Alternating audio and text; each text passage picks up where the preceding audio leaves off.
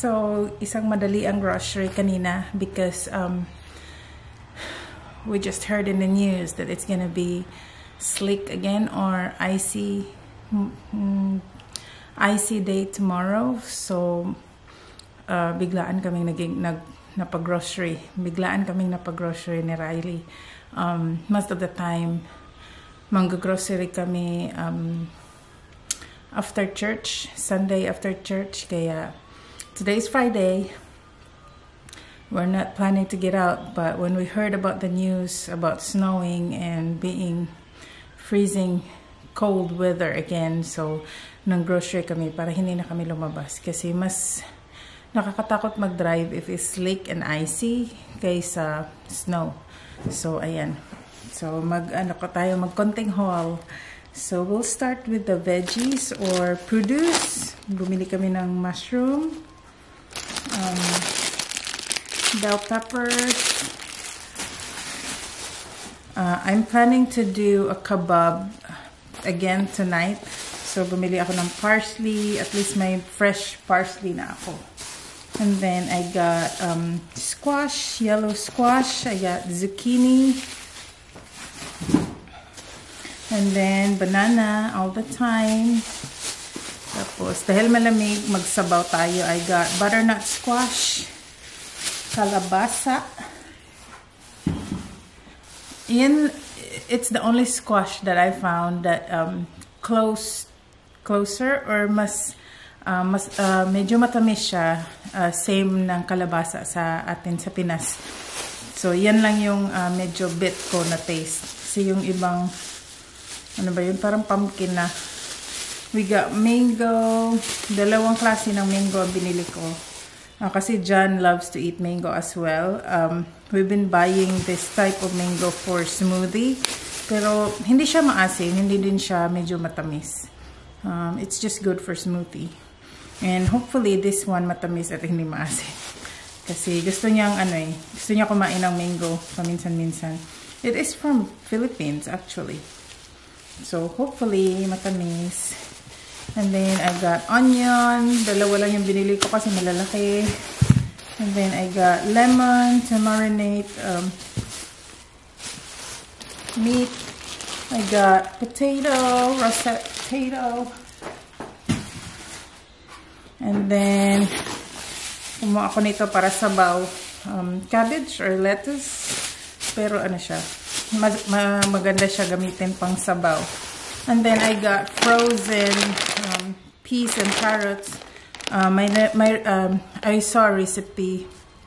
I saw some recipe in YouTube. I guess it's YouTube or TikTok. Na riblets yung ginamit niya. Parang menudo or mechado style. Kaya gayahin natin. And then move on. I got French vanilla flavor coffee pods. For the Keurig, si Riley minsan naiinggit sa amin na magkape. So at least this one is not that strong. And okay, ayan. Pero hinahaluan ko pa rin na maraming gatas. I got me some Cetaphil cleansing wipes. We got some frozen waffles, almond milk for me, para sa oat, baby cheese, Swiss cheese. I got some cornbread. Kasi si John, when I'm cooking some soup, John doesn't eat rice with it. He likes to eat cornbread with it. So, ayan. Gawa tayo ng cornbread din. I got some Ritz. Alright, we'll pick up some Pringles. And then, a pack of eggs. And then we got Tostitos. We got some old Texas Sunbeam bread. Meron kaming Coke. Nagpabili din si John Sprite. Ano pa ba? We got Gatorade. Gusto ni Riley nito sa school, kaya I choose the small one. So we got 2 flavors of Gatorade. I got this Downy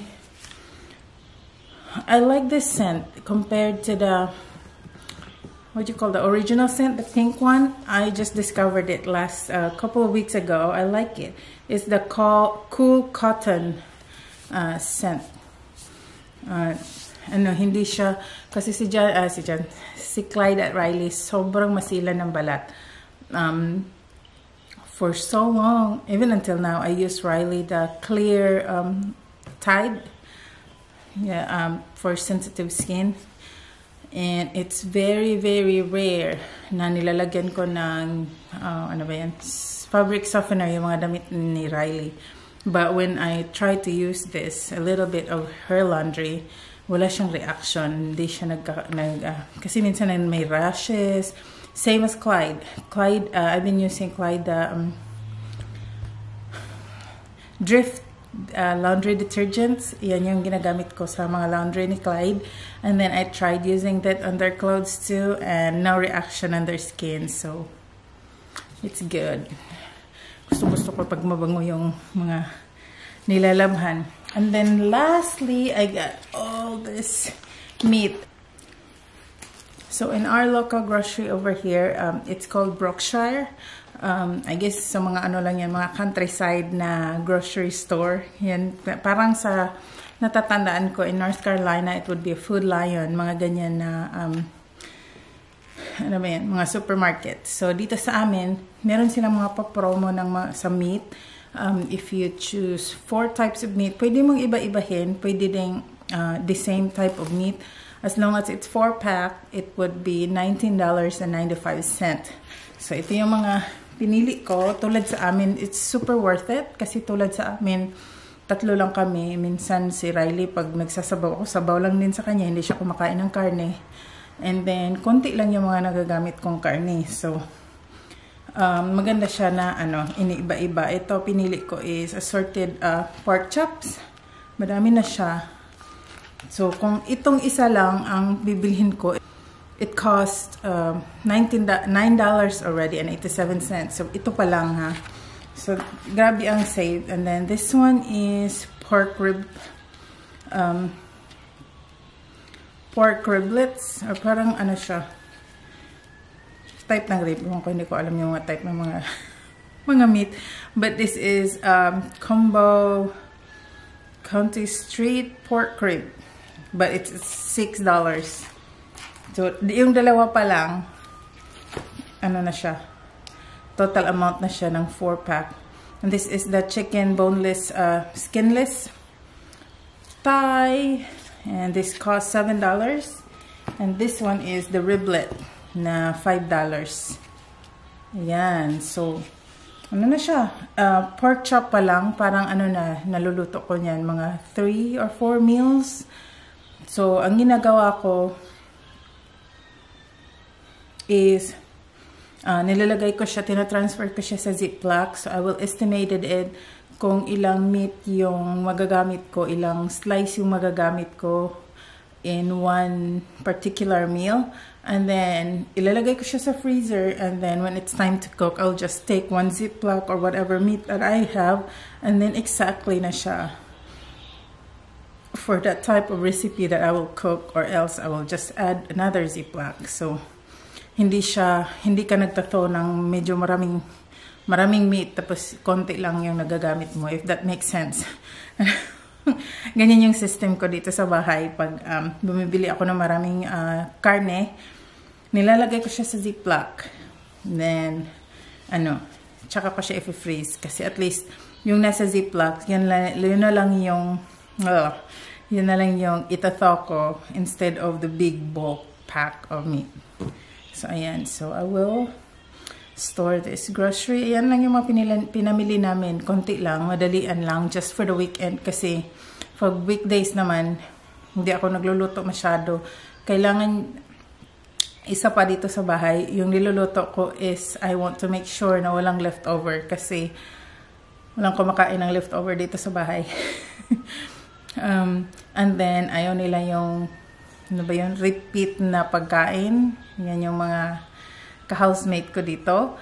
And then, aside from that, during the weekdays, andun ako sa hospital with Clyde. I'm staying with him. So, walang nagiinit ng pagkain. Kung may leftover man, yung itong dalawang natira dito, they will just eat outside or buy something outside and for to go and then eat over here. Ganyan yung sistema nila. So, pinabayaan ko na lang. Ganyan yung madali. Kasi John is very tired as well. He goes to work, come home early, pick up Riley from school, and then yun lang yung, siguro they only have 2-3 hours to eat and prepare for the next day again. So, sobrang hirap. We have to divide and conquer, ika nga nila. But, we will get there. Kicking and screaming. So, ayan. Kaya kung napapansin nyo dito sa bahay, sobrang gulo. Ayokong ibahin ang system nila. As much as I want to organize, I try to I try to stop myself kasi ito yung nakasanayan. Kung mag-organize ako, may gusto sila na hindi nila makikita kasi iniba ko yung arrangement, and then it just cause chaos. You know, it changed a lot. It's their system for now. Uuwi ako dito sa bahay, I'll just want to clean up, just make a little bit. I'll just make the house a little bit tidy, vacuum, mop, clean the bathroom, but organizing the house, I don't really have to do that a lot now because kasi nga, di ba, pag ino-organize ko, may nawawala sa paningin nila na usually ginagamit, it causes chaos and I don't like it. So, kung ano yung nakasanayan nila dito sa bahay, just be it. So, hanggang sa mauwi ako at stay na kami dito ni Clyde sa bahay, doon na ako mag-start ng mga organize, and I will for sure vlog it and document it in my channel. Sa totoo lang guys, it really bothers me. Hindi ako sanay. It gives me stress yung mga nakikita kong mga papilis, lalo na dito ngayon tax season, papilis is everywhere. But then again, if I pick it up and then store it somewhere that for me it's cluttered, hindi na naman niya makakita pag siya. He will do the paperwork. So, ayan, pabayaan na lang natin. So, yes, I will store all this grocery and I'll be back to you later. Riley's taking a bath and it's getting really cold outside. We are driving earlier from grocery, coming back home, and the road's getting a little bit icy. So yes, I'm praying John will be home carefully and safely tonight. So ayan, babalikan ko kayo mamaya.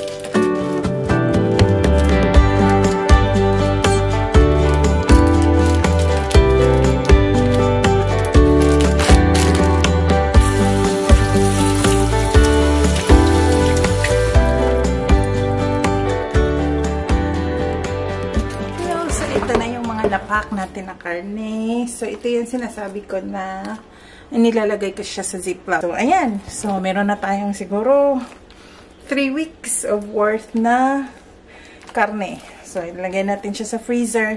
Yung riblets, hindi ko na siya pinapak kasi kunti lang naman to. Ito na yung lulutuin ko bukas or Sunday night. So, ayan lang siya. So, ayan. Pag ituto ko siya, lutuin natin lahat. So, ayan na. So, ayan. The rest of the day, siguro, I will be doing laundry.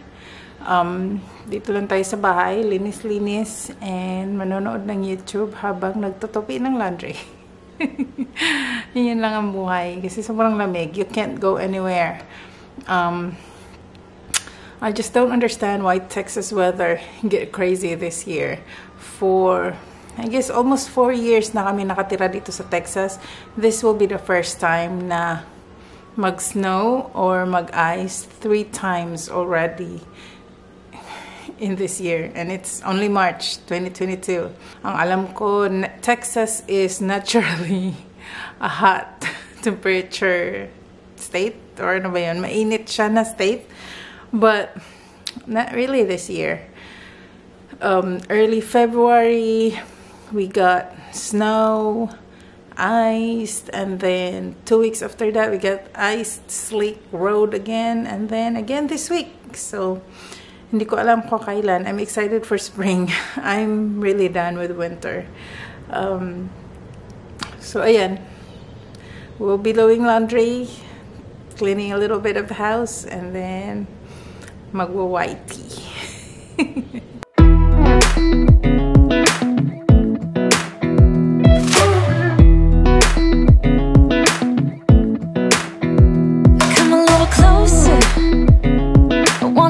With you, everything's moving slower.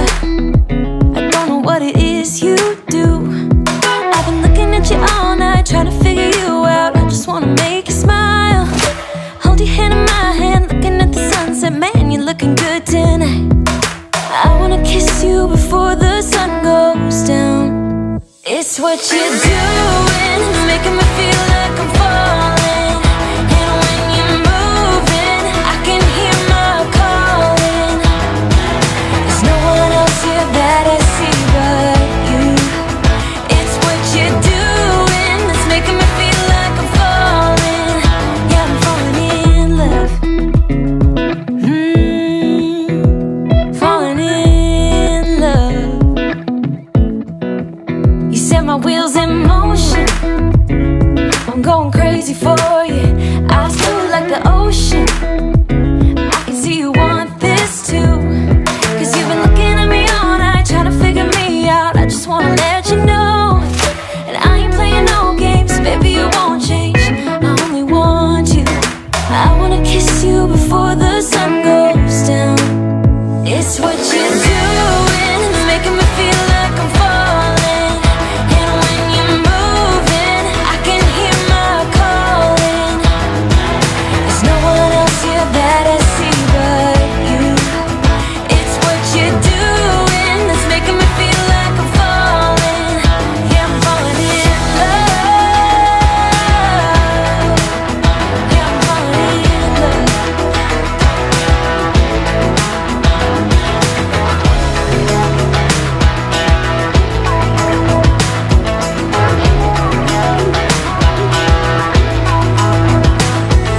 I wanna kiss you before the sun goes down.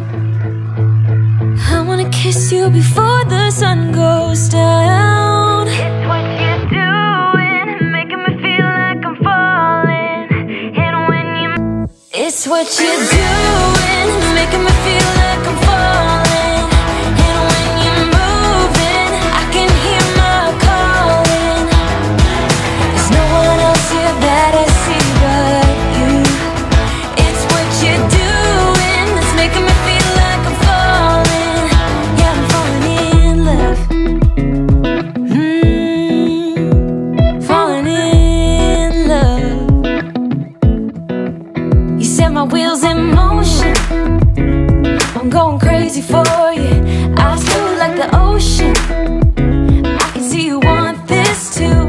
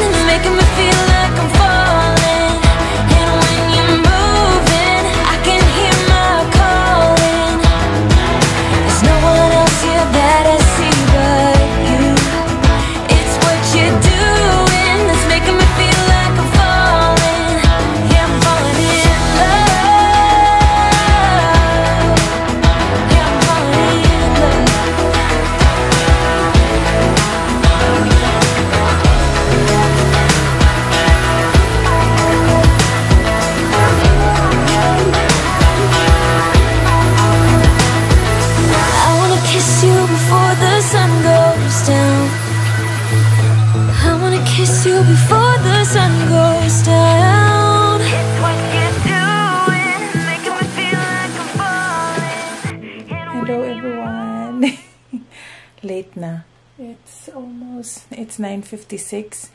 I'm currently editing the previous vlog. Hopefully ma-upload ko siya. Mahangin sa labas, so yung internet namin is mahina. So, but hopefully ma-upload ko siya tonight.